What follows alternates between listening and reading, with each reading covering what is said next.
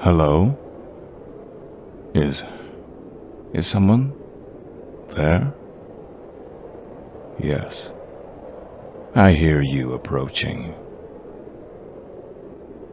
You sound small,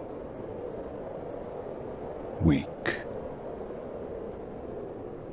or perhaps just very light on your feet. Everything echoes in this cave, but after being trapped within it for 200 years, my hearing is finely tuned. Come, show yourself. I know you're close by. Don't be afraid. The great ogre does not devour his visitors, as some folklore suggests. Ah, there you are. Let's make this brief. I've been through this countless times. I know that you're seeking to free me in exchange for a magical favor. No need to explain what you're hoping to gain, or what drove you to make such a dangerous journey into the frozen heights. It's always some variation of the same story. And yet, despite the most desperate attempts, here I remain. None have ever broken the barrier at the mouth of this cave. Don't waste breath boring me with your reasoning. You can't say anything I haven't heard before. However, travelers are a rare form of entertainment for me. It would be just as much a shame to watch the futility of your efforts as it would be to turn you away. So, formalities first, then. Hello, my name is Kahar. What is yours? It doesn't matter. That's not a response I hear very often. Why the secrecy?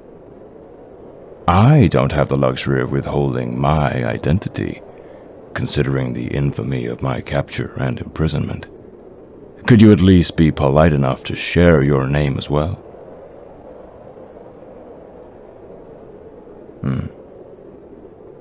There. Was that so hard? It's difficult to tell beneath all those layers of furs, but let me guess. Human or dwarf?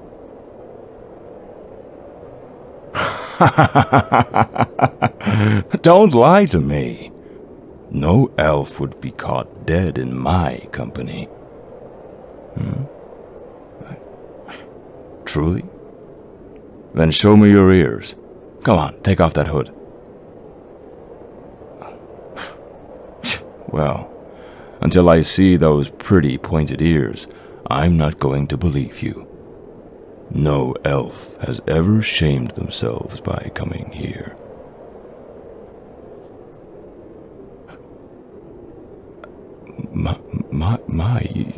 You really are an elf.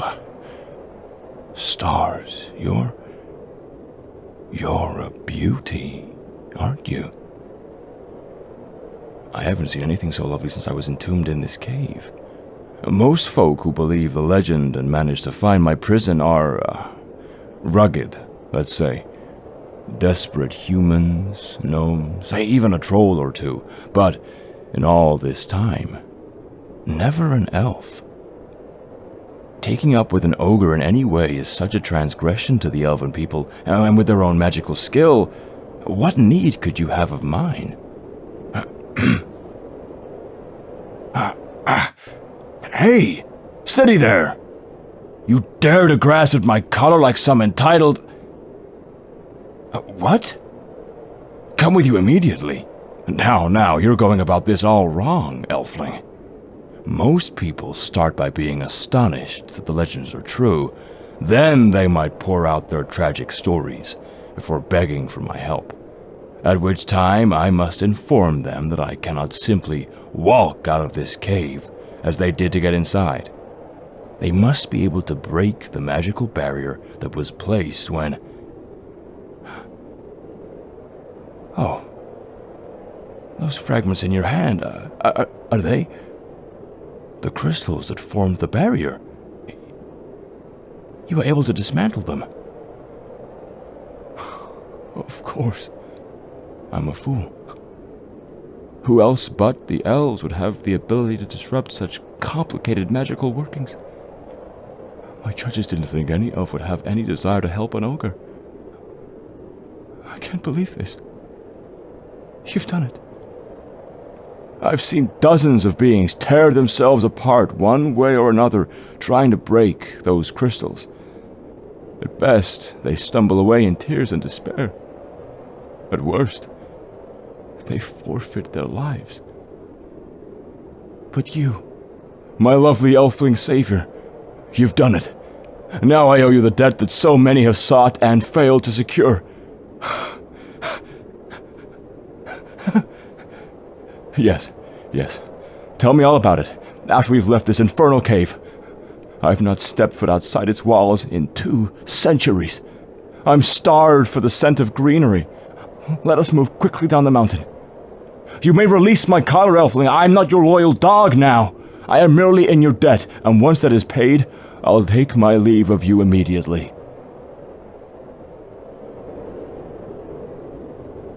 Oh my. I'm unsure why I'm hesitating to step foot outside. It seems a dream. But I see that you smashed the frames that held the crystals, so it must be real. Thank the stars. Freedom is within my grasp.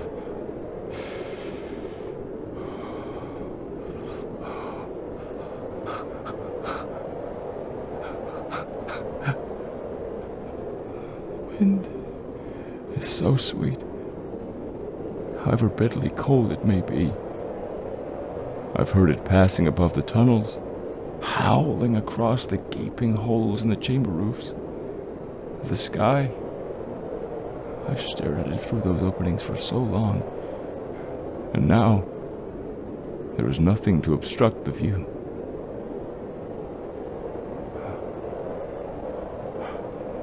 It could be a nicer one, were the gray clouds not too thick and swollen with the snow.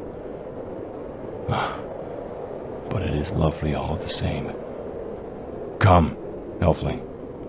We've quite the journey to the roots of the mountain, but if we hasten, we can. All right, wait for me. You move faster than I expected. I know you're an elf, but I see the worn state of your clothing and gear. This trek is no small undertaking, even for one of your kind. Don't you need to rest for a moment? No time. If that's the case, go ahead and tell me. What favor may I grant you? Obviously, it's time sensitive.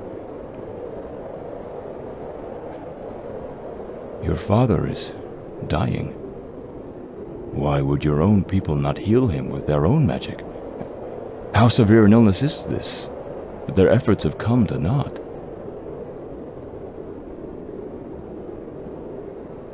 I see. Then, I hope that I may be successful. I am somewhat intimidated, being a last resort after elven magic has failed. I thought it was nearly impossible for elves to catch a sickness anyway. It is a curse of some kind? I see. That makes me feel better. I can break curses easier than I can heal something so severe. Elfling? Hey! Get up! Oh, no. You fool! I knew you needed to rest. You're freezing cold, and it will still be hours before we're down the mountain.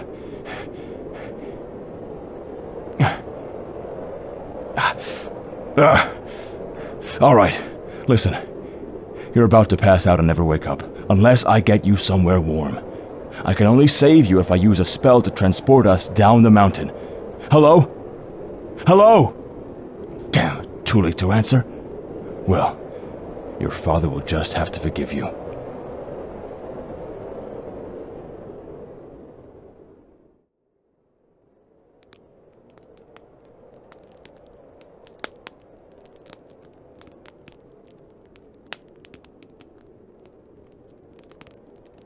Wake up.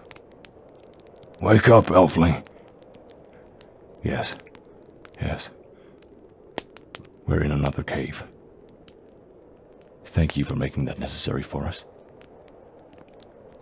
The difference is, we're now at the bottom of the mountain.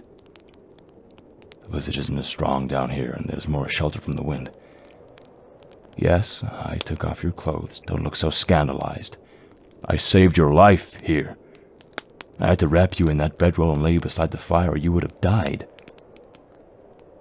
Unfortunately, that means my debt to you has been paid. I'm sorry about your father, but if I hadn't acted quickly, then you'd both be dead, so... Hey now, no need for insulting language. Did you want me to leave you up there to die? There was nothing else I could do in that situation. No, I won't come with you anyway. I've paid my debt. I owe you nothing. Yes, it certainly did count as a magical favor. I had to transport us. Do you know how much energy that takes? Especially when I'm a bit out of practice.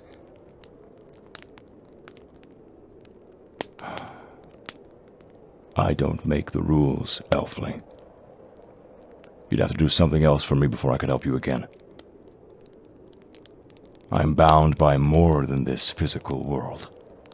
Our kind have an ancient set of rules inscribed on our souls, and we cannot break them without dire consequences. Bending them is another matter, but even that is a dangerous path to tread. Everything must be kept in balance, and that means no favor can be given without a return.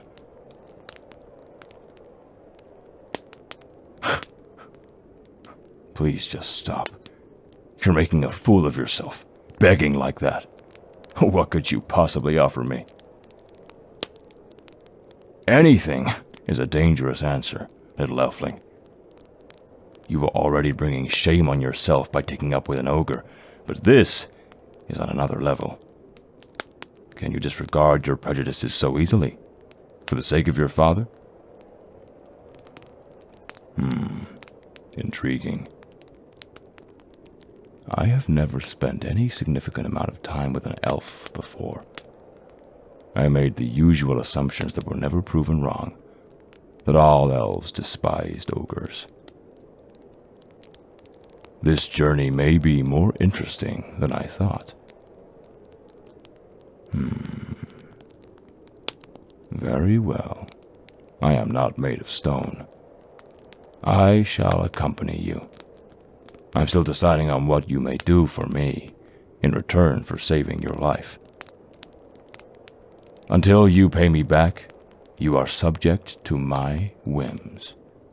Hopefully, I'll think of a few things before we reach your father's bedside. Yes, I said a few things. Need I remind you that if I heal your father, you'll be indebted to me again.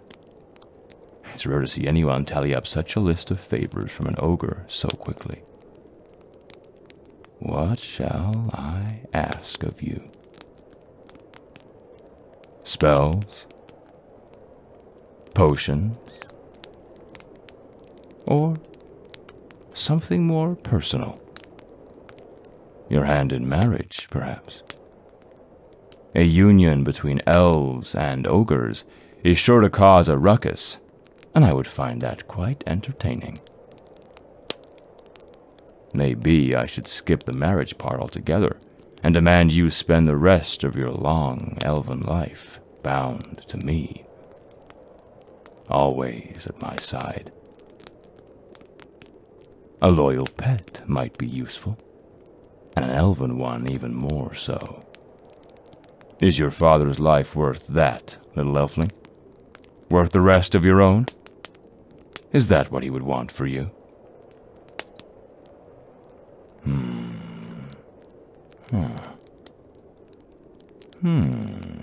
Indeed.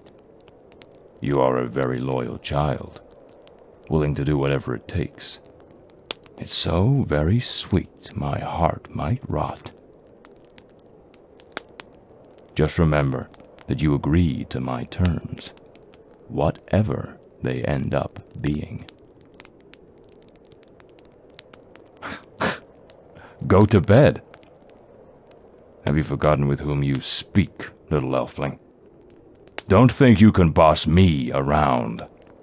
I have just explained that the entire outcome of your future is in my hands.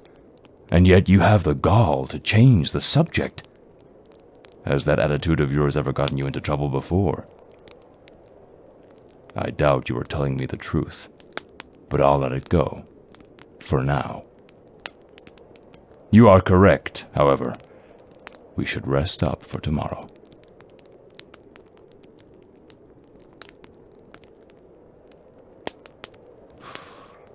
What are you doing awake? It's been hours now. Don't worry about me. I'm faring well enough.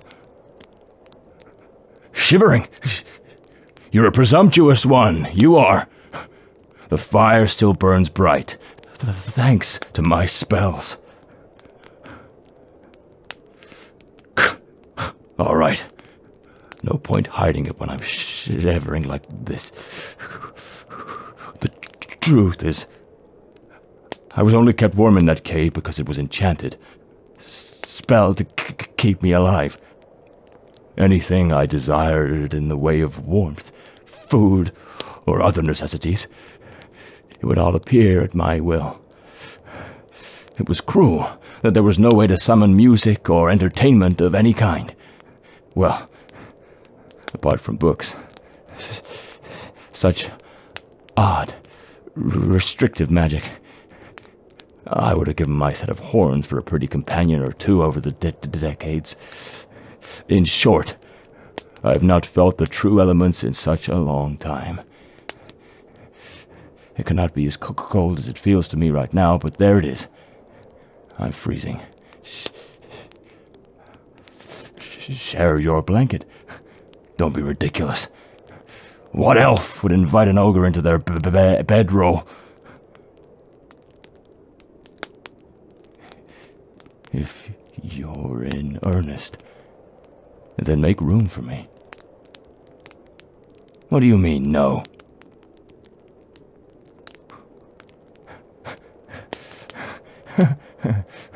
Oh, you are one cunning little elfling. You really expect me to count this as a favor? Have you no compassion in your heart? I would like you much less if you did, in this situation. Looking after your own interests, I respect that. Fine, but I'm hardly indebting myself to you for a mere blanket. Let me wrap myself around you, and I'll consider your body heat the down payment instead. That is much more intimate of a favor, and will balance better with the healing of your father. Don't be a prude. That's the bargain. Take it or leave it, elfling. I thought as much. All right. Come here. Let me get in around you. My, you've got sharp limbs. Don't squirm around so much. Yes, my ears are cold. That's why I'm putting my head against you, simpleton. Your back is very warm. If you just let me tuck my hands under your arms. Gods, don't giggle straight into my ear. Who knew elves were so ticklish? Or is that just you?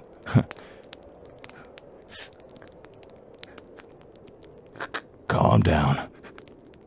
If you behave like a good little furnace, I'll warm up soon, and you won't be as uncomfortable. I can't believe I became indebted over a little cold. But I must admit, it is enjoyable to feel another's skin after being alone for so long.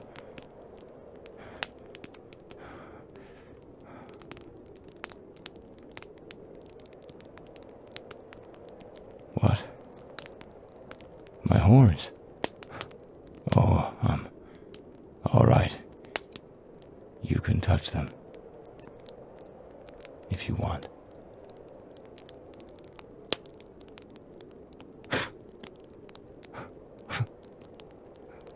You thought they'd be bigger? Sorry to disappoint, Elfling. This is as long as they'll grow. You like the shade? Well, thank you. I like the deep red of them as well.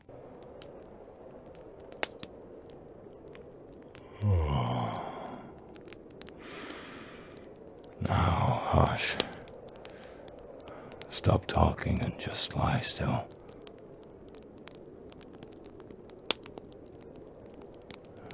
You'd better not push me off if I fall asleep.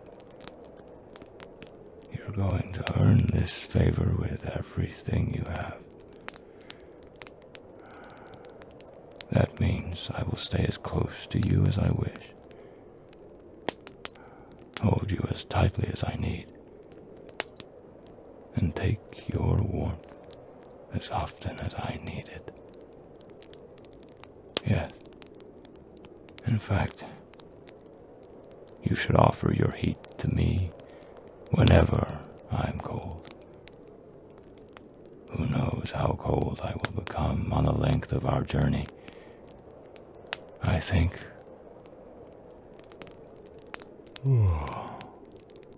it is only